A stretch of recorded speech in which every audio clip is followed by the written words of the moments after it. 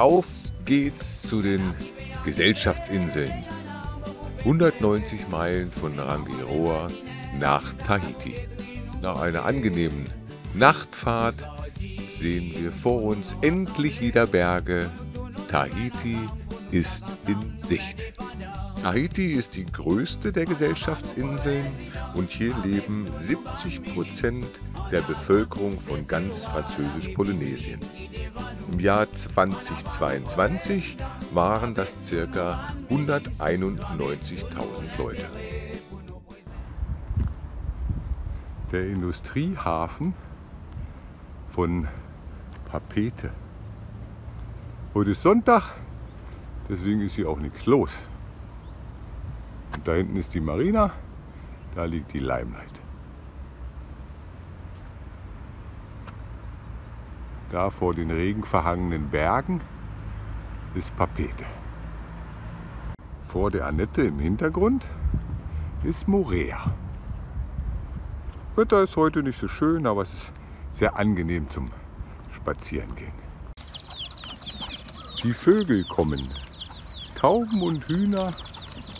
Die Promenade hier in Papeete ist sehr schön angelegt. Es gibt auch sehr, sehr viele Spielplätze, die richtig gut in Schuss sind. Und auch immer wieder so Unterstände, wo man Picknick machen kann. Das ist wirklich sehr nett. Jetzt guckt mal hier,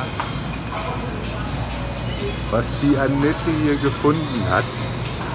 Ah, da strahlt das Herz. Es gibt alles. Was hast du denn da? Das ist Mozzarella. Mozzarella gibt's hier.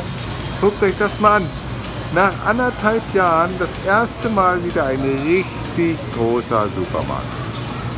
Oh, paradiesisch. Aber die Preise nicht.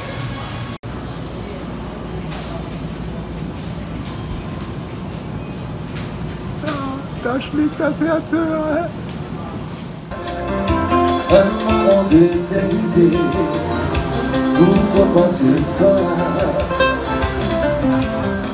Heute ist Black Monday, das heißt, es gibt alles zum halben Preis in der Brauerei hier. Und das sind die 4 Biere, die es hier gibt. Die testen wir jetzt mal. Ich probiere mal. Blanche. Blanche. So eine Art Weichbier, glaube ich. Okay. Dann probiert sie das nächste. Das ist Blonde. Blonde.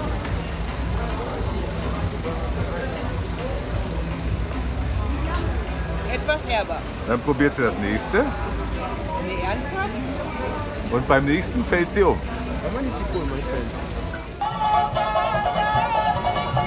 Und auch das gibt es hier in Tahiti. Straßenmusik.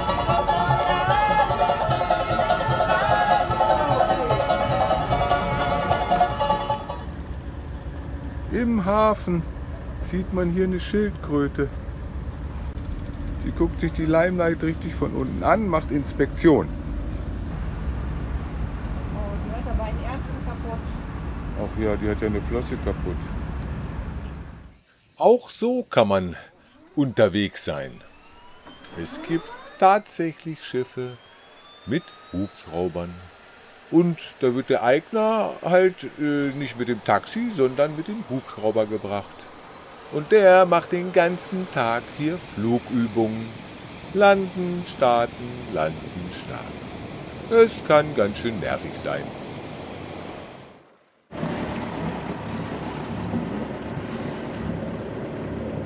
Direkt an der Riffkante geht's verholen die Limelight von der Marina Papeete zur Marina Aruhe. Es war uns einfach zu laut direkt in der Innenstadt. Da vor uns ein Wal. Direkt hier vor der Küste vor Tahiti. Oh, mehrere. Okay. Das Brett für die Lithiumbatterien habe ich jetzt 3-mal gestrichen. Jetzt muss das nochmal 24 Stunden trocknen. Und dann wird das eingebaut. Dann ist das wieder wie neu. Jetzt montiere ich hier das Brett unter den Batterien. Ich muss das nur noch reinkriegen. Leider muss ich da hier diese Seite wegmachen, weil sonst kriege ich es nicht rein. Erfolgreich eingebaut. Ein Spanngurt, damit sich hier auch nichts bewegen kann. Und es funktioniert alles bestens. Die Annette, das scheint so, als ob sie sich hier an ihrem Knotenwunder vom Steuer wieder dran macht. Weil komischerweise, ihr seht das ja, das Gelbe, das hat sich total aufgelöst. Das ist das gleiche Garn oder gleiche Faden wie der grüne. Und jetzt müssen wir den nochmal neu machen. Heute ist wieder eine Ruderregatta hier auf Papete. Die sind richtig sportlich. Man sieht sie jeden Tag trainieren. Und die sind richtig schnell unterwegs.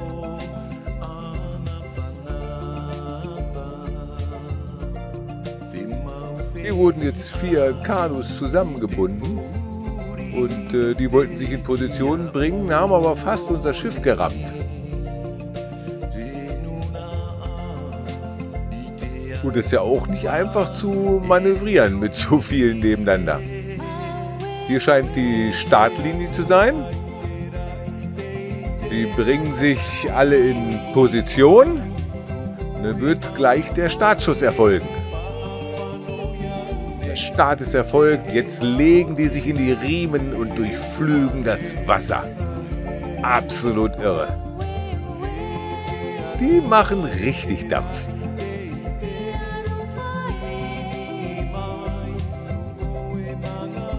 Das ist der Tahiti Yachtclub.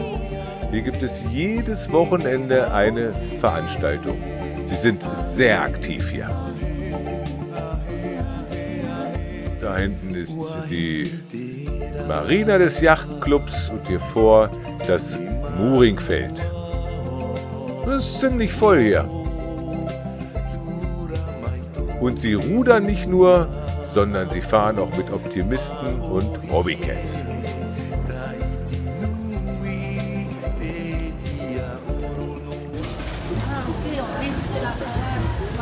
Morgens 5 Uhr und Papete auf dem Markt. Unglaublich.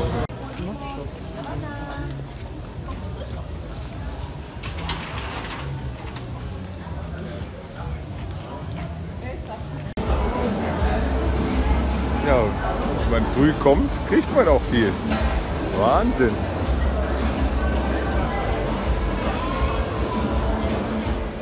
José haben wir auf den Gambierinseln auf Mangareva kennengelernt und sie hat uns eingeladen, sie zu besuchen in ihrem Haus auf Tahiti.